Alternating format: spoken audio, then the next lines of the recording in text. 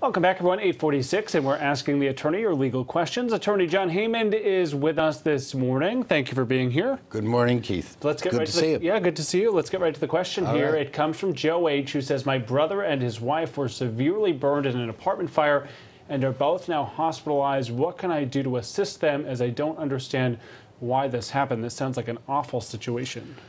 I've personally been involved, not personally, but as a professional in ever so many burn victim situations, and they are horrendous. I mean, beyond belief, all right? Because, you know, you've heard of first-degree burns. That's minor, insignificant. Second-degree burns, relatively so. But can you believe, and most people think it stops at third-degree burns, but there's actually fourth, fifth, and sixth-degree burns as well. So you have, when there's a fire, there's a lack of oxygen, and it can do horrendous and tremendous damage to the lungs, to the consciousness. What do we do here?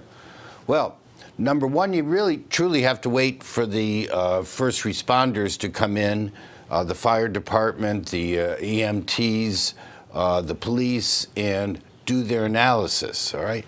And one of the problems is that, and I don't fault them for this, but one of the problems when they do their analysis is that their job is to protect the potential victims, get them out, all right, and put out the fire. And in doing so, they may destroy some of the actual evidence, all right?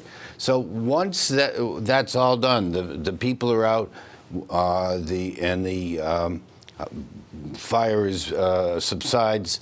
Now the experts from the fire department come in, and they are specially trained to analyze and assess the nature of the damage. And it's really fascinating because they can see almost like blood patterns when they are doing a murder scene. They can do it by the smoke patterns. They can determine the cause of the fire or surmise, all right? Notwithstanding that, when we get involved in a case, we hire our own experts to analyze and assess.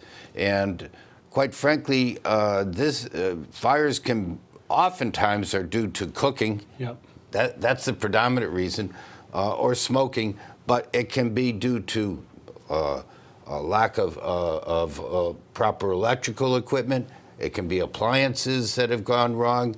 And of course, you have to look to see whether or not there's a sprinkler system in the building and fire detectors. Okay, right? So preserve that evidence. We appreciate your stopping by. Well, and I will say this to you, these are lengthy, expensive cases. We've been successful on a number of accounts, and my heart goes out to the family, but you need to get an attorney involved immediately so that we can hire the proper experts to pursue these claims and protect the evidence for you. All right, some important information. Happy New Year. I want to get to Maggie, who's watching the roads. Hi, Maggie.